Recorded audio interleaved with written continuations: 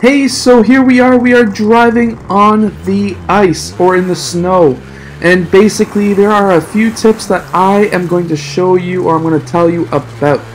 For one, when you're going around corners, do not go too fast or you will hit the wall. There we were very close. So basically in this video today I'm going to show you, oh yes, some drifts, but also basically some information on how not to hit the wall like I just did there, and also the actual race itself on the ice. So as we can see here, we're going around the corners just a bit too loose and a bit too quickly. We are not taking a very sharp turn like that.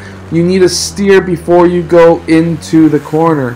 When you start feeling your butt end slide out, you do an opposite steer. And if you want to make sure that your front end grips, which is the steering, you basically take your foot off the gas or off the brake, and it will allow you to get through that corner. Yes, we are drifting, and that is just so much fun. So here we are in the race. Are you guys ready? I am. Let's get down to this race and let's win. So here I am throughout the whole video driving the Ford Focus RS. This is a fantastic car, especially in real life. A friend of mine has one and they're quick. They're over 300 horsepower and they're 4 cylinders and the car weighs nothing.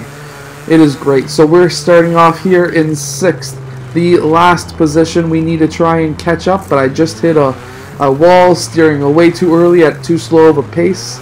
So we need to catch back up, which we are going to do right along this straightaway. We're going to slow down extremely around this corner. We do not want to hit another car or a wall.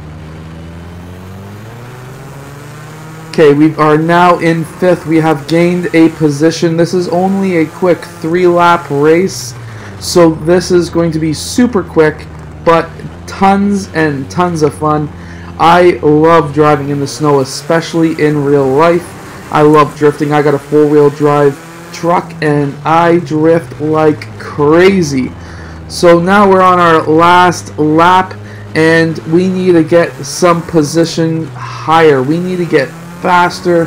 We need to get better around these corners, and I'm going to try and take 4th, and there we are. We're slipping through and we are now in 4th. In our last lap, 3 laps to go from 6th to 4th. Not bad.